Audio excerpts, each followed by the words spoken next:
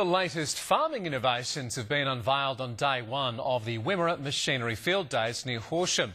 Organisers say the massive influx of machinery dealers from across the country and overseas shows optimism for the growing season. The Wimmera Machinery Field Days is back and new and seasoned exhibitors are in action. We've got over 600 and they've occupied nearly 1,000 sites, so the Field Days is very full, which is fantastic. Really shows that people want to be here at this event and shows the strength of agriculture in the Wimmera. One exhibitor has come from the Netherlands to show off a sprayer.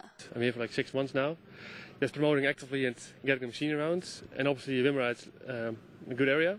Trucks this year have their own space, while the livestock area has been expanded. I've come from Broadwater, which is between about halfway between Hamilton and Port Fairy, to sell pups and dogs. There's $6,000 in prizes up for grabs in the Victorian Farm Sculpture competition.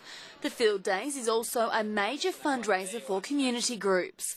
Visitors couldn't wait to explore with something for everyone. Then snakes, cows, and water buffaloes behind us.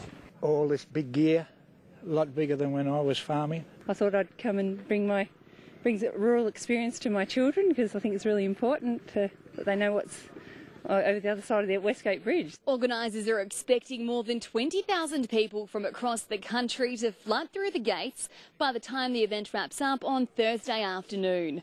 Megan Carbonenko, Win News.